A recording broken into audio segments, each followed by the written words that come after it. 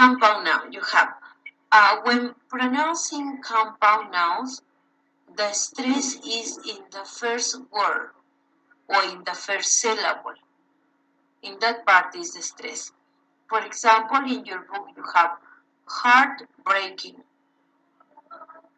Heartbreaking. Yeah, so the stress is in heart, no? Heartbreaking. Number 2, you have heartwarming. Heartwarming. Uplifting. Uplifting.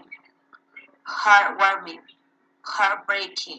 So the stress is in the first syllable. When you have, for example, grandfather, you have grandfather. You don't have grandfather. No, you have grandfather. Stepmother. Cell phone. Cell phone.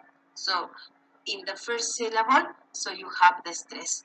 And what does heartbreaking is making you feel extremely sad or disappointed.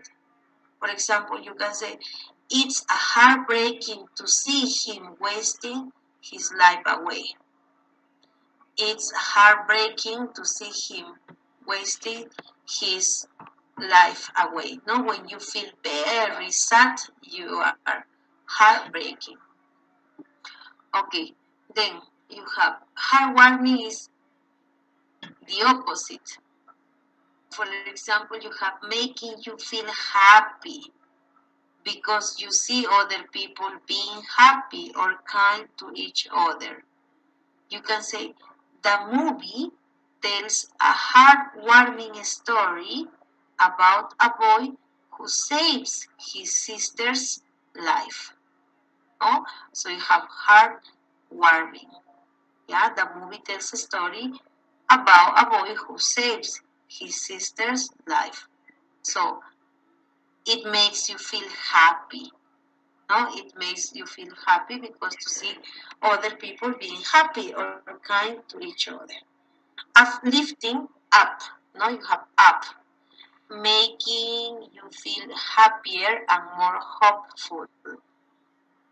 This is an uplifting experience, you can say, no? Something that makes you feel happier and more hopeful. Yeah, so for example, in what situation we can feel that uplifting? I don't know. For example, when you go to, I don't know, a conference about life, for example, so you can say, wow, this is an uplifting experience. So yeah, after the conference, because the conference, I don't know, feel you make happy and more hopeful about something, no? Okay, so, but here is pronunciation. The most important here is that when you have compound nouns, so the stress is in the first syllable. Let's listen here. Compound words are formed by putting two words together to form a single word with a different meaning. Look at the three words.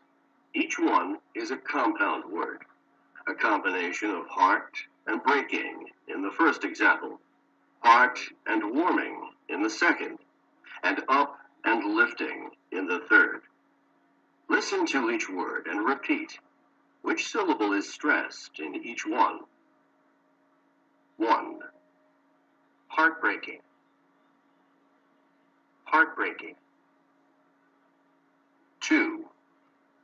Heartwarming. Heartwarming. 3. Uplifting.